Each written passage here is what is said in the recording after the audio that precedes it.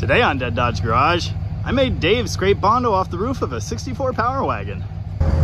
Well, it's still on the trailer somehow. It looks kind of good.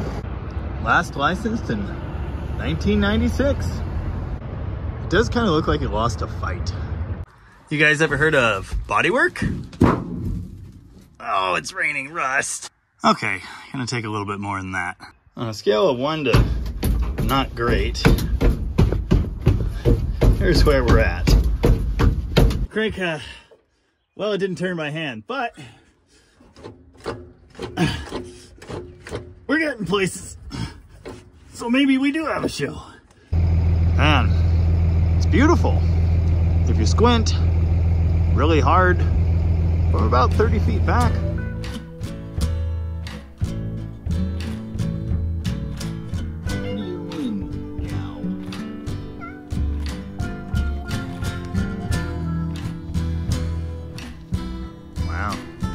Spring has finally come to the Pacific Northwest. Kind of nice. The sun is shining, kind of. The birds are chirping. The broken Chevys are all around. Even better than that, we've got this thing, which unfortunately no one stole in the night. Maple bar. I've decided this thing looks kind of okay. It's cool, but it's very well beaten.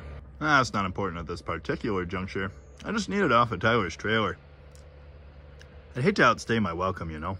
That long tie rod sleeve was bent and actually rubbing on the axle, so I thought, hey, I'll just unbend it with the winch line. Yeah, I kind of unbent it too well. I wish these tires weren't 6 billion years old. They're cool. Unfortunately, I've just realized that these are actually lock ring rims, so that sucks. It's a little jackknifing among friends. I do wish the yard was like 10 feet wider. Well, apparently this is how you do this. Oh yeah.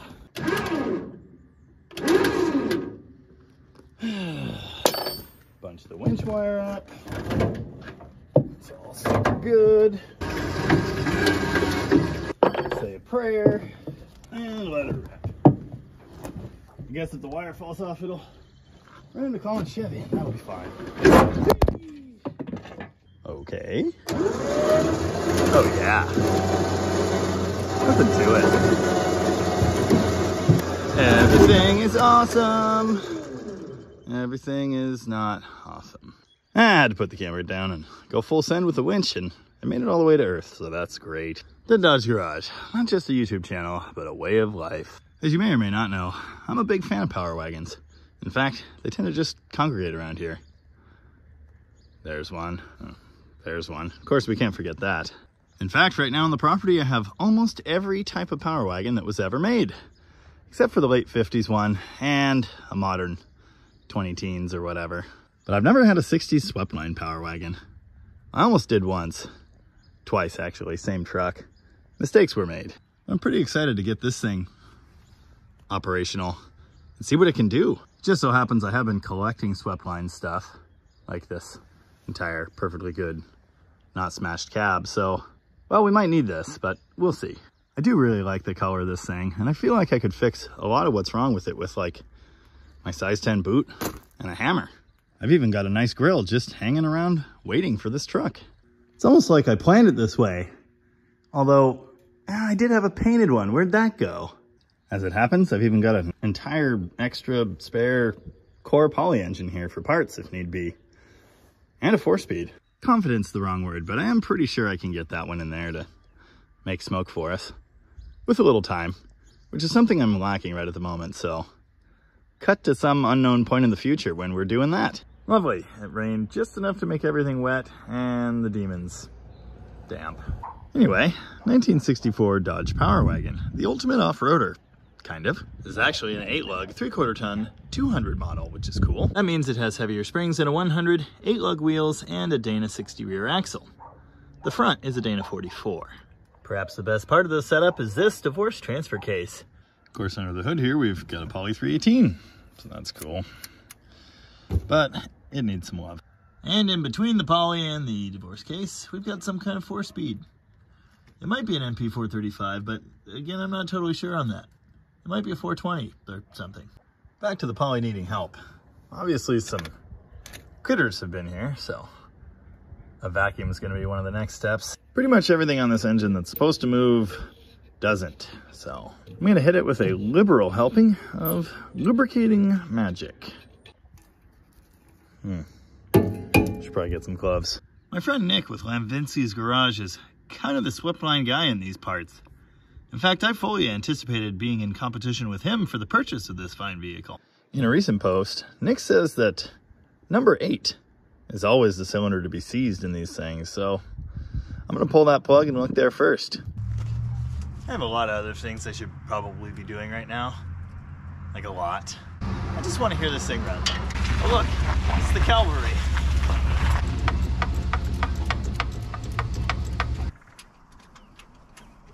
Would you bring an invisible sandwich? Well, there's definitely some moisture. Well, it doesn't look amazing in there, but it's not a total rust factory. I'm gonna see if I can get some magic red cotton candy death in there. That piston's actually up pretty high, so it's not gonna take very much. Oh, yeah, well, yeah, okay, all right. Should have quit while I was ahead, I guess. It sucks, but it's all I got.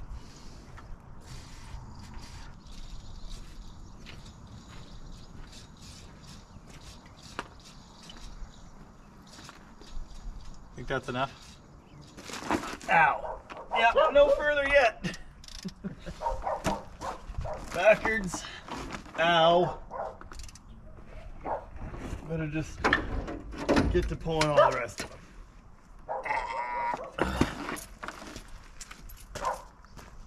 I pulled all the spark plugs. Of course, you already saw this one. A little bit of moisture in there. Number 6 seems to be a bit of an oil burner. This is weird. Numbers 3 and 4 both have small engine plugs. I don't know what to think about that. And here's 2. Probably also an oil burner, but not too bad. Number 1, yep, oil burner. Number 3, small engine plug. Looks pretty good. Number 5, bit of moisture and really rich. And number 7. Do you think there was water in there? So I gave 5 and 7 the Marvel treatment, and we'll just wait a while, I guess. I would go all out with the Marvel in all of those cylinders, but unfortunately I'm running low and I might need this. Damn thing's coming around now. We got a choke. Kind of feels like it's just binding solid. And the starter's making weird noises, so I'm gonna pull that out and see if that changes anything. Junk. You know, these are some of the best trucks to work on for one reason and one reason only. Okay, 2 reasons. They also have built-in workbenches. Do you guys know these 3-bolt starters are heavy? Anyway, it's out, and no, that's not the problem. Train! All right, for science, let's see if the starter's any good.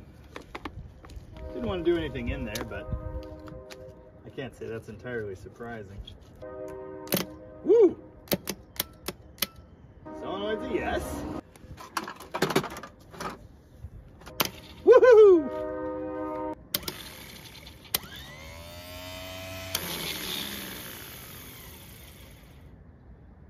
All right.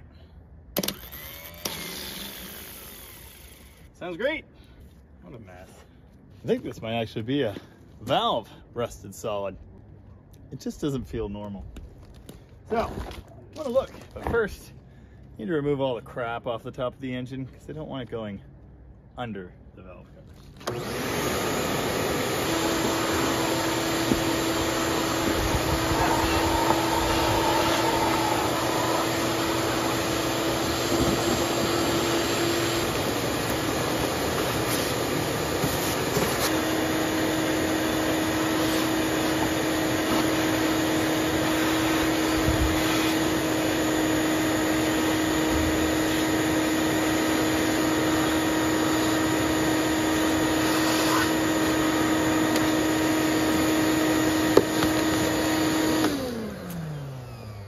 Yeah, pretty much restored to factory specifications now. That side came off minty. It looks good. But over here, things are a little different. Ah, it's bouncing. Bouncing. Bouncing. Okay, well, I think it's that one. Okay, actually, it's not the valve. It's just the arm. The valve returns. So that's cool. More hammering. A little bit of screwing around and it's restored.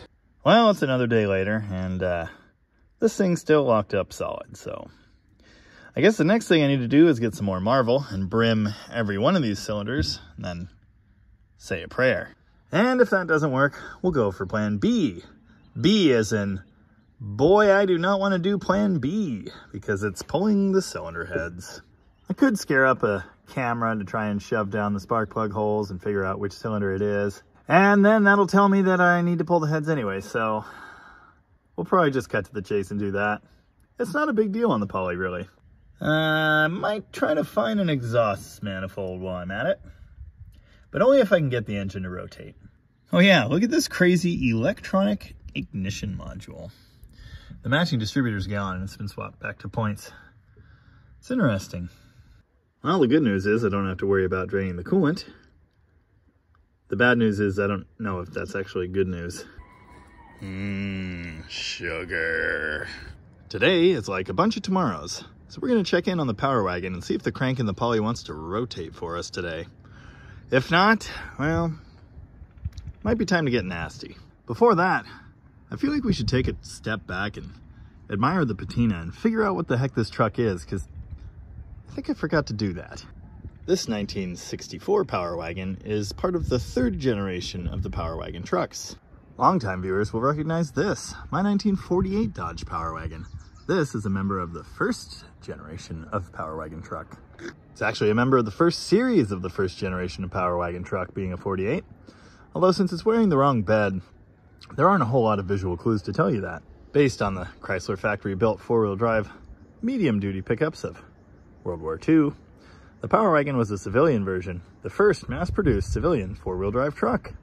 It's stout, it's rugged, it's very Spartan, utilitarian. Starting in the late 50s, Power Wagon could mean two things. One, this, the military-style WM300, or a regular Dodge pickup, more modern, turned into a four-wheel drive truck, a W series. So, to put it very simply, in these later years and later generation trucks, the words Power Wagon simply mean four-wheel drive. The bodies and other components are exactly the same as their two-wheel drive counterparts. This particular example, like, well, most of the vehicles that seem to end up here, has had a pretty hard life. According to the seller, it was used as a farm truck for many years. Now what's interesting is, obviously there was some body damage, and someone has already tried to fix and restore this truck. In fact, there's filler here under the cowl and the doors, and obviously about 800 gallons of it was in the roof. This was the seller's grandpa's farm truck, and she and her husband had every intention of keeping it and fixing it up, but unfortunately, life happened. This truck is really, really rough. And it kind of needs one of everything, but the longer I look at it, the more I love it. From the factory, this truck would have had a normal pickup bed. Obviously that's long gone, replaced with this interesting flatbed. I'd really like to find the right bed for it, but that's going to be challenging. For one very annoying reason. In 1965-ish, Dodge extended the wheelbase on the long 8-foot bed pickups. So the rear axle moved from, here to here. It's a minor change, but measurable enough that you can't interchange early and late swept-line beds. So, while I could find 3 of these beds yesterday, can't find any early ones. If you happen to be in the Pacific Northwest and you have one of those early 8-foot swept-line beds, have your people call my people, because I'd love to own that, especially if it's this weird blue tealy color. Okay, back to what I was doing. Come on. There we go. Yep, it's still here. There's a lot I want to say about the Poly 318 engine, but I have a feeling this one's gonna run long, so we'll probably have to save that for another day. Basically, it's like an LA engine, but also kind of like a big block Chevrolet. Well, it's been about an hour and a half or 2 hours of fighting this thing and trying to get the crank to turn, and I don't even know how, but somehow I just made the radiator leak. If you know swept lines, you know the radiator mounting is special. It's swept line specific. If you follow the goings on around here closely enough, you already know I have a swept line radiator problem. I already had 2.5 swept line trucks and no good radiators between them. I guess technically it's 1 and 2 halves, but anyway, it's not like I was expecting this one to be any good. Heck, I didn't even think there was coolant in it. So now I'm gonna have to pull this thing and try and make it hold coolant in because, well, I need it to hold coolant in. Meanwhile, pulled the clutch guard, and I've had various pry bars in here, plus pressure on a ratchet on the balancer bolt, and I have gotten it to turn farther, but not enough. What was that nuclear option? I guess I'm already draining the coolant, so we're getting there. I don't know what it is with swept lines and not having floors, but it's a recurring theme around here. It's pretty common for them to also not have rockers, door bottoms, or steps. To Dodge Garage, ruining things for no reason. For quite some time now, actually. I decided to get scientific and use the world's second cheapest Wi-Fi camera to try and see inside the bores here and figure out what I'm up against, but no luck, really. I did cover it in Marvel Mystery Oil a couple times. Meanwhile, the radiator drips away. Okay. You just think about your life. There's kind of a smell to this thing, you know? Someone suggested I should loosen the valve gear and see if the engine spun. So I did. And it didn't. But it was a nice idea. Well, now this is happening. Why do I always wear my nicest clothes on days like this? Well, I've got a third of the toolbox out here, and it's still not rotating. My hope for this operation is starting to dwindle. Yeah. Admire the 2-piece exhaust manifold. I did already buy a new one. Someone else suggested that the timing chain could be rusted solid. Well, it's not rusted solid. In fact, it's very, very loose. I went and saw the Melvins last night, and as a result of that, I'm really sore and tired, so I think pulling this other head is gonna be a future Jamie thing. I've had this thing for almost a month now, and I've tried several times to get the damn engine to turn over. This thing's becoming my white whale. Before you know it, it'll be another year, and it still won't run despite my best efforts. Here's the passenger side cylinder head. Don't worry about the broken exhaust hardware, that's normal. I am the target. That'll teach you! Well, nothing yet. Yeah, so it's months later, and the other head's off, thanks to Dave. We didn't see anything in there, so now I'm gonna drain the oil and pull the oil pan off. And hopefully we find something in there that makes sense. Oh, also, someone loosened the entire exhaust, and it's right in the way. The oil was slightly overfilled, but I think it's coolant from when the heads came off. I found the oil, kind of. Still quite watery. Also, there were chunks in there that I had to fish out with a screwdriver to get the oil to come out. Are you comfortable? Yeah, I'm actually fine, right? As long as I'm not trying to put 100 pounds of torque on a ratchet, I'm fine. Huh, fair enough. Yeah, so nothing in here super ideal. Oh look, a forged crank.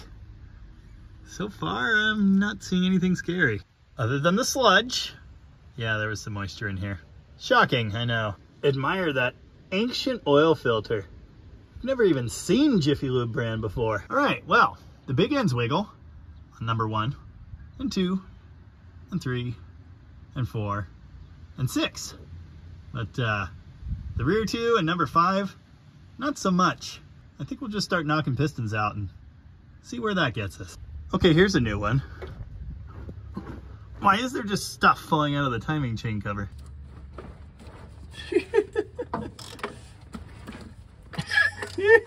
What is that?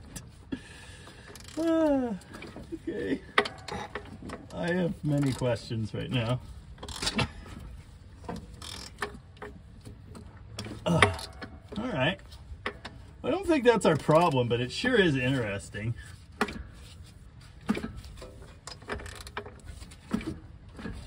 I don't know how Dave got signed up to get all the antifreeze and grime in his face, but I'm liking it either way.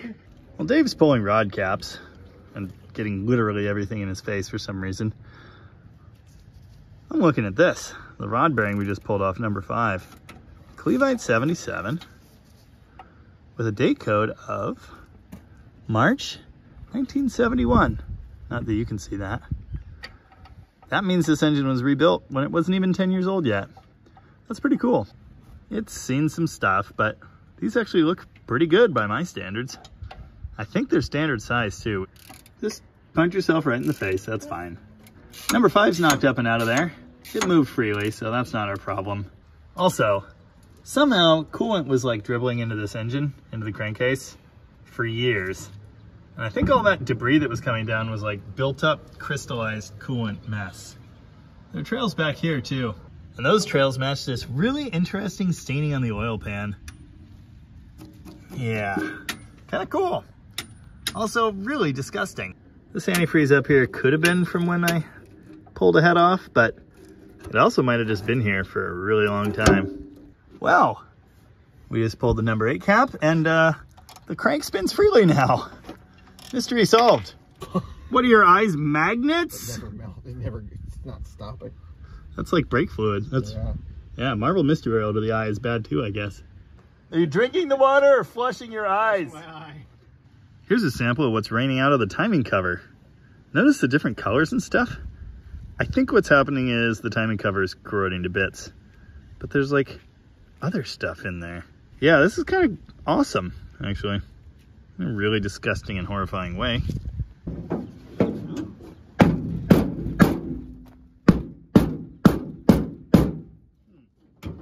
There's stud pulling marks through all of that. This has already been done once, and it got smashed again. It's really entertaining.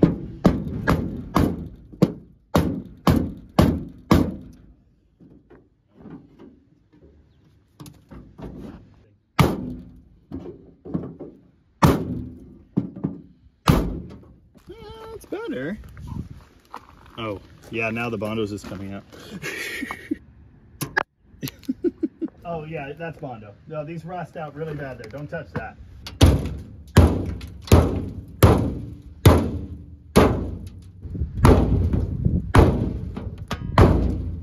Should I smash the windshield?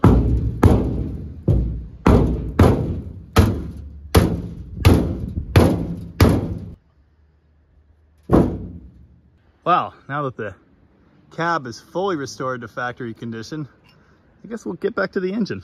Look at all the horrible surface rusty crusty stuff on the number 8 rod. Number 7, if you could see that, yeah, the same. But they're moving free now, so I'm gonna say it's okay. Oh, also, just so we're all clear on how stuff works, see that oil in there on the bearing surface? That nice film of admittedly kind of gross oil that's still in place, despite this thing sitting for like a decade or 2 or 3. Just saying. Pre-lube doesn't really do much for your bearings here. This piston just really doesn't like moving up and down at all. So I just took a hone to the top of the bore to try and clean that up and knock the ridge down a bit. Then we're gonna take it out and see if we can fix it, if it wants to cooperate. How you doing down there? Wonderful. But is it still raining in your eye? They're closed, I couldn't tell you. This seems fine, doesn't it? I think it's fine. So this is really weird because there's no major rust or anything, but with number 7 and 8 pistons in the engine just kind of doesn't roll right. Hey, what's that? Okay, now the mystery is solved. That ring's broken and like stacked on top of itself. Wow. Yeah, there's the brake and the ends just overlapped. That's really cool. I gave 7 a quick dingle ball hone and the crank does roll now, but there's still a good bit of resistance. So that's gonna come back out. With 7 and 8 out, this thing turns like butter. What a horrible mess we've made. And interesting smells too. Did we burn like a whole day on this? Yes. I think it's time for a cheeseburger. This chunk of semi-clean, semi-shiny paint is just getting me way too excited. It's the day after Dave and I got the poly engine in the 64 Power Wagon turnable, kind of, and learned some things. And I wanted to give you a closer look at this, the number 8 piston. This was our big problem, with a secondary problem in number 7. Now there's a bunch of grit all over this, but that's from me honing the top of the cylinder, trying to knock the ridge down so this would come out, because initially it wouldn't. The first hint that something's amiss here is, well, that humongous gap that doesn't belong, and the shiny ends of the ring. Judging by how that looks, this engine ran this way, possibly for a while. Somehow, the ends of the ring did weird stuff. It's broken and like wedged over itself. So that's not so good. I think the ring line in there is damaged too, which is unfortunate because, well, I really need this piston to live. Here's a look at the second ring on number 8, and as you can see, it's jam-packed full of horror. Pretty sure moisture did that. That ring's definitely what you would call stuck. Unfortunately, a lot of the rings in this engine are probably going to look like that. If the top one wasn't broken and we could have gotten this running, you know, might have cleaned itself out. Maybe. So now I'm kind of starting to think I might need to pull all the pistons. Well, most of the ring popped right out. Surprise, surprise, that piece stayed behind. Woo! Oh yeah, pro level. This is so cool. I gotta clean the crap out of this.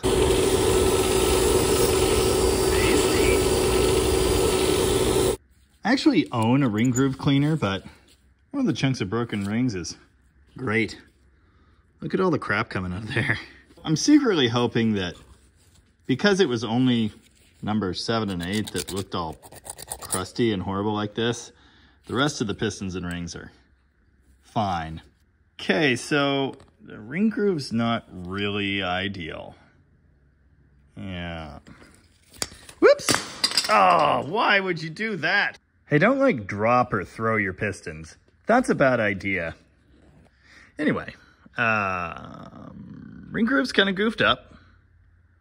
But I think I'm just going to pretend it's not. The ring's still stuck, so let's see if it wants to become unstuck. I have to set my toolbox on fire. We're going to stay pulled way back here so you can't see how bad I screwed this piston up. Let's just say it's worse than when I started, but I finally got that ring coming out, also in pieces.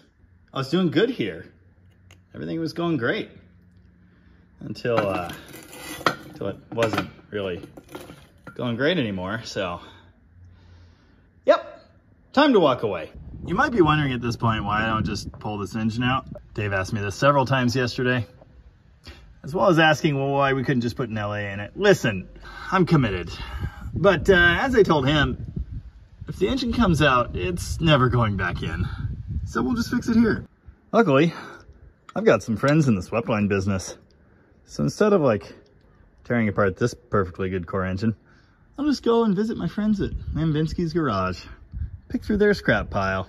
Might have to turn this one into a hood ornament or something. We'll save that for later batches. Man, swept lines are cool.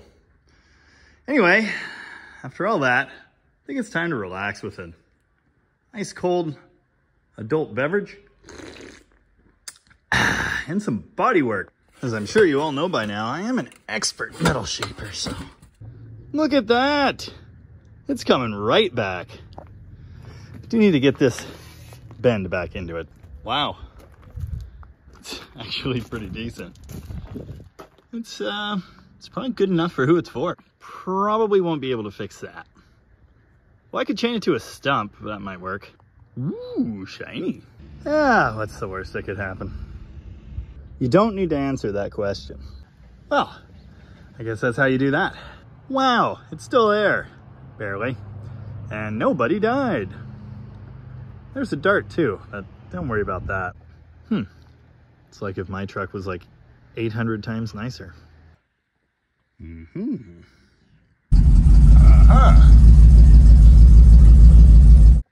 Okay. Look at that.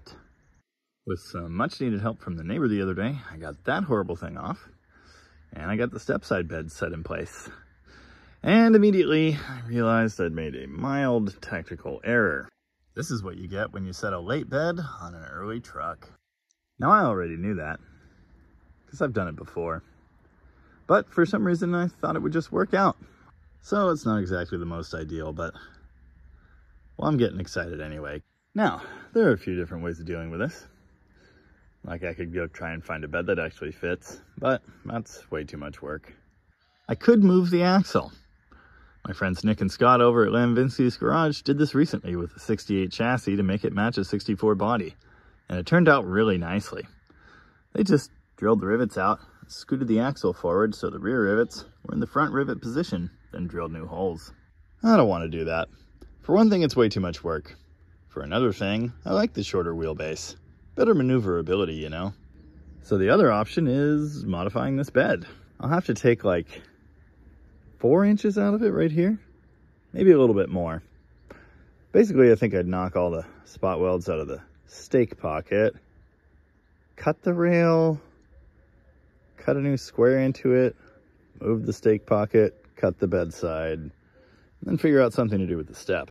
As it turns out, these frame rails have actually been shortened anyway, so I feel like this approach makes sense. Now this rear cross member in the bed doesn't actually sit on the frame, it sort of hovers around the end of it. That part doesn't really matter, but it's pretty far away as it is. I don't think I'll ever use this nutso home-built trailer hitch thing again, but if I wanted to throw a bolt through it to drag stuff around with a strap, that might be hard to do with a bed overhanging it by 10 inches. And the cab smashed in on both sides. Maybe I should try and fix that. Don't think it'll be hard. You know, all of this is kind of a moot point with the engine still in pieces, isn't it? Well, I've got news on that front too, because while I was over at Lamvinsky's Garage, drooling over that beautiful 64 Power Wagon, they gave me these. These appear to be factory-size poly pistons with brand new, never-run rings on them. Sure, there's some light surface rust, but I'm not going to worry about that. Look, the floater pins actually move. These pistons were actually reconditioned for a poly engine in a different Power Wagon they have, which I also want to buy. Shocking, I know. Oh no, I just noticed this one's cracked. I think I'm going to pretend I didn't. Maybe they're all cracked. Ooh. All right, well, we're learning things about polys. Oh, the Power Wagon.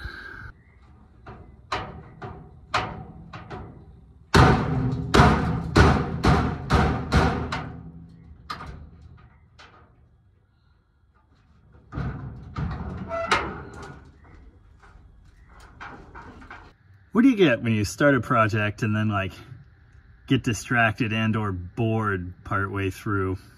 You get this, and it's not ideal. It's been almost a year since I bought this truck, and it's still in pieces, which is terrible. Now that's not to say I haven't done anything. Well, okay, I haven't done much. I did get this set of pistons and rods and rings, and I managed to find a poly full engine gasket set in the back room at Rocket. So that's exciting.